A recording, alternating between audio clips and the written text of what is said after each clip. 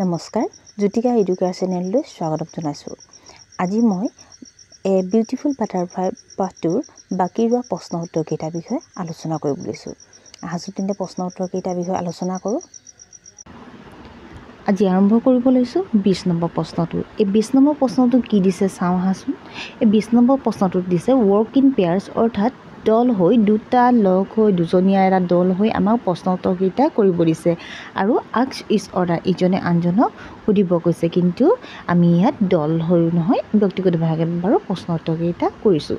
প্ৰথমত কি দিয়া আছে, what do U do on Sunday, তুমি ছানডে মানে দেওবাৰ দিনা কি কৰা।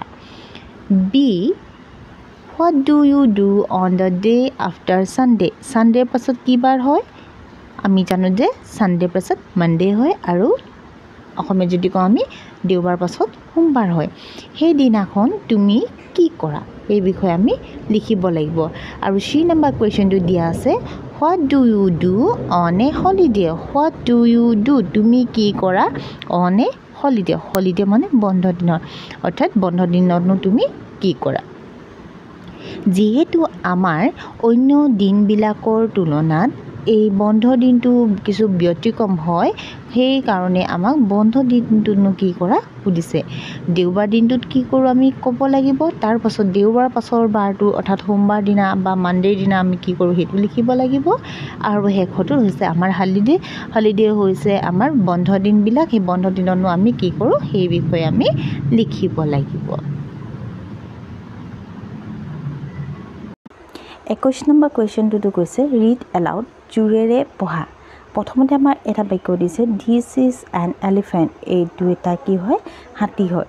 ঠিক সেইদৰে ইট হেজ এই শব্দটো ব্যৱহাৰ কৰি আমি কি কৰিব লাগিব, এই বাকী বাক্যকেইটা পঢ়িব লাগিব। তাৰমানে ইট হেজৰ লগত প্ৰথমতে এটা, তাৰপাছত আকৌ এটা, ঠিক তেনেকৈ আটাইকেইটা বাক্য লগ খুৱাই আমি এই যেনেকৈ দিছ ইজ এন এলিফেণ্ট বাক্যটো আমি পঢ়িছিলোঁ ঠিক তেনেদৰে পঢ়িব লাগিব। আমি আকৌ কৈছোঁ তেন্তে প্ৰথম বাক্যটো হ'ল দিছ ইজ এন এলিফেণ্ট। ইয়াৰ পাছত আমি পঢ়িব লাগিব it has a big head, ইয়াৰ এটা ডাঙৰ মূৰ আছে। It has a very long trunk, ইয়াৰ এডাল বৰ দীঘল এডাল আগফালে এডাল আমি কি বুলি কওঁ শুঁৰ আছে। ইট হেজ 2 বিগ ইয়াৰ্ছ, ইয়াৰ কি আছে দুখন ডাঙৰ কাণ আছে, এয়া হাতীৰ ডাঙৰ কাণ। ইট হেজ 2 স্মল আইজ, দুটা সৰু সৰু চকু আছে, ইয়াৰ আগফালে দুটা সৰু সৰু চকু আছে। ইট হেজ 4 বিগ লেগছ, 4টা ডাঙৰ ঠেং আছে, ইয়াৰ হাতী দেখিছানে তোমালোকে, হাতীটো যিদৰে গাটো ডাঙৰ ঠিক সেইদৰে ইয়াৰ ঠেংকেইটা খুব ডাঙৰ ডাঙৰ।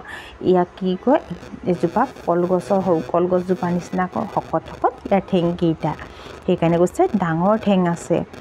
আৰু ইয়াৰ পাছত হৈছে it has a large body, আৰু হাতীৰ গাটো খুবেই ডাঙৰ।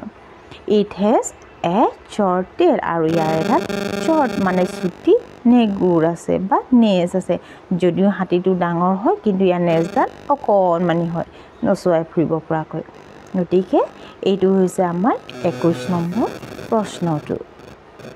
ছাত্ৰ ছাত্ৰীসকল, তোমালোকে এই প্ৰশ্নটো কি কৰিব লাগিব, এই বেকেটত বা এই গোল আকৃতিটোৰ ভিতৰত দিয়া শব্দকেইটাৰ লগত এইফালে থকা শব্দকেইটা মিলাই মিলাই জোৰেৰে পঢ়িব লাগিব। আশা কৰোঁ তোমালোকে সুন্দৰভাৱে এইকেইটা পঢ়িব পাৰিবা।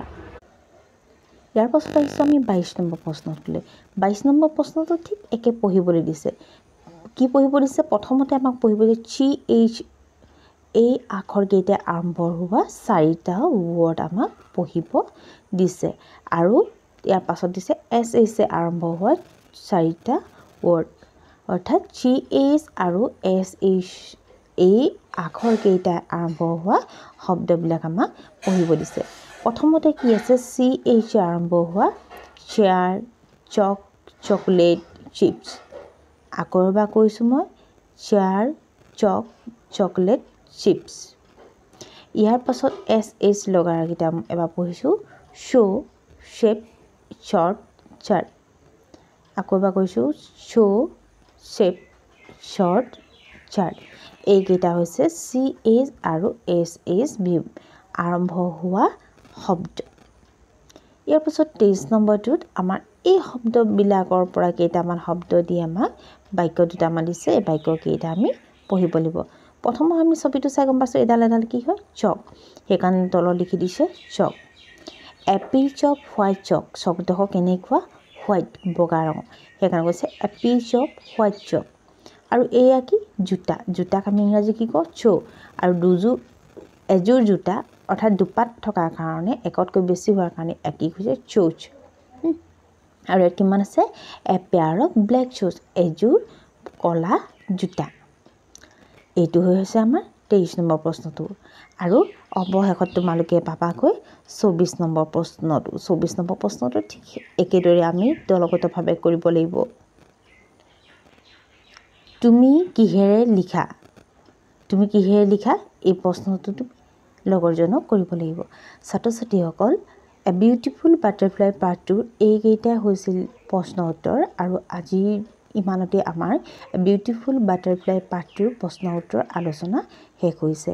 যদি তোমালোকৰ পাৰ্ট 2 আৰু প্ৰশ্ন উত্তৰবিলাক ভাল লাগিলে তেন্তে তোমালোকে মোৰ এই ভিডিঅ'টো লাইক কমেণ্ট আৰু শ্বেয়াৰ কৰিবা। আৰু আগন্তুক পাঠবিলাক লগতে প্ৰশ্ন উত্তৰবিলাক পাই থাকিবৰ বাবে মোৰ ইউটিউব চেনেলটো ছাবস্ক্ৰাইব কৰি ৰাখিবা। আজিলৈ ইমানে, ধন্যবাদ।